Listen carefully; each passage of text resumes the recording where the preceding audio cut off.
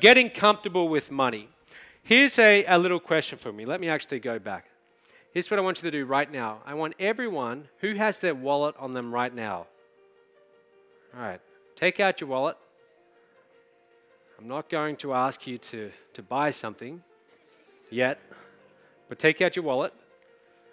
And I want you to count how much money you have on you right now. I want you to do it, all of you. And if you don't have your wallet, just by memory. How much money do you have on you right now? Anyone want to share? Yes. Just yell it out. You got your credit card? Okay. All right, how much cash? Shakir, how much cash you got? How much? US? $2,500. So do you normally carry around about $2,500? Truthfully, do you? Just in case. Okay, so he walks around with $2,500 in his wallet. Anyone else? Yes, over here. $300 US. Anyone else want to share? Yes. $4. Okay, back there. $52. All right. Now what I want you to do is I want you to write down, what do you normally carry around in your wallet? Is it $50? Is it $100? What's your normal amount that you carry around? The reason why I want you to do this is, again, it all relates back to our financial thermostat. We all have a certain comfort level carrying around money with us. For some of us, walking around with $2,500 in our wallet would make us very uncomfortable. Be completely honest with me. Who would feel a little bit uncomfortable carrying around $2,500 cash in their wallet or in their pocket? Now keep your hands up. Keep your hands up. Tell me why. I want you to tell me why. Shout out and just be completely honest. Why? Safety, yeah. I mean, someone could come and mug you, right? Someone could come into this room and target you specifically and come and grab that money out of your wallet during the seminar. Why else? You might spend it. You don't trust yourself to hold that amount of money. It's like if the money's there, you got to go and spend it. Why else? Too bulky for your wallet. I mean, $2,500 in cash is not that bulky. I'm just saying. Yes. You would be afraid to wear a Rolex worth. Who would be afraid to wear a watch worth over $100,000? You know, just a few years ago, I would have been afraid to do that too. And my mom always says to me, when I showed her this watch here, she almost had a heart attack. You want to be very, very careful. Someone might come and knock you over the head and take that watch from you. That's what she'd say. She'd say, be careful traveling to all these countries. You know, they might steal your watch. So we all have a very different level of comfort when it comes to money. What amount would it take for you to be uncomfortable carrying in your wallet right now? What amount would you be uncomfortable with? For some of you, it's going to be $100. For some of you, it's going to be $500. For some of you back there, it might be $2,500.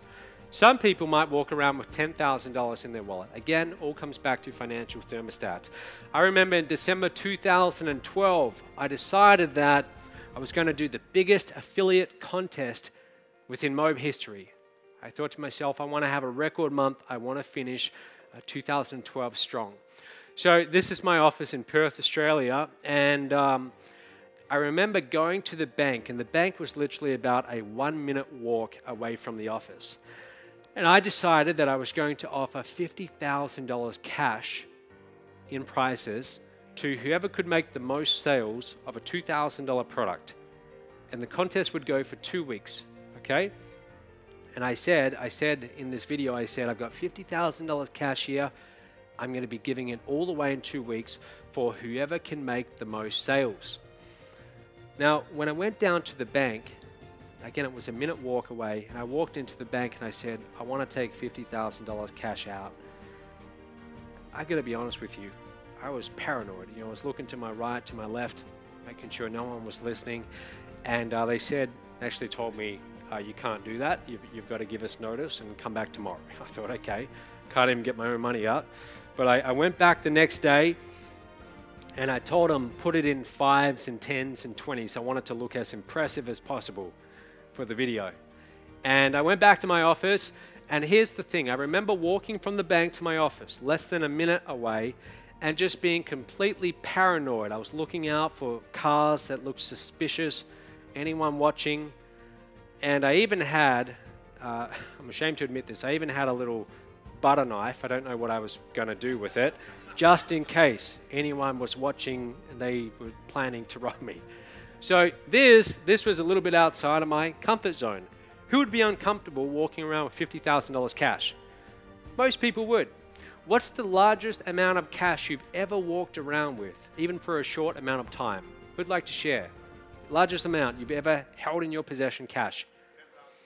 $10,000. Did you feel uncomfortable with that? Very.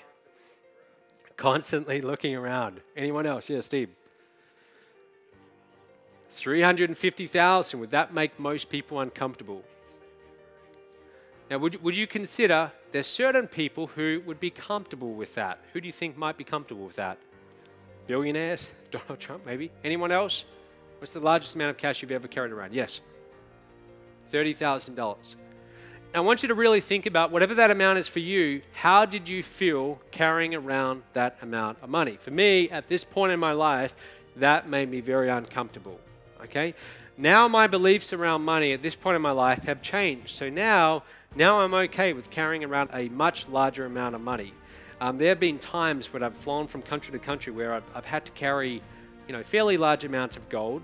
Not that a large amount, but at least up to $10,000 in gold, because maybe we're doing an event, we're giving away some, or whatever I'm doing.